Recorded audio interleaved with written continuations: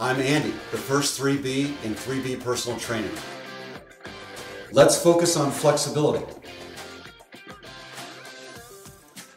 Flexibility is so important, keeping the joints lubricated, definitely for de-stressing as well. First one I'll get into is going to be a kneeling hamstring stretch. One knee is down, interlacing the fingers just above this knee and all the weight shifting forward, really isolating one side with the hamstring here. Number two is going to be a pigeon stretch.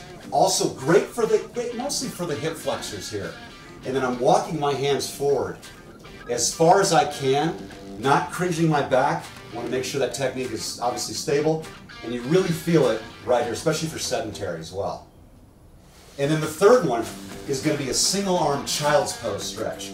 I'm going to walk my left arm out in front as far as I can go, tucking the opposite arm underneath, and I'm sitting back so my tailbone and glutes are over the heels, and just holding, just like so.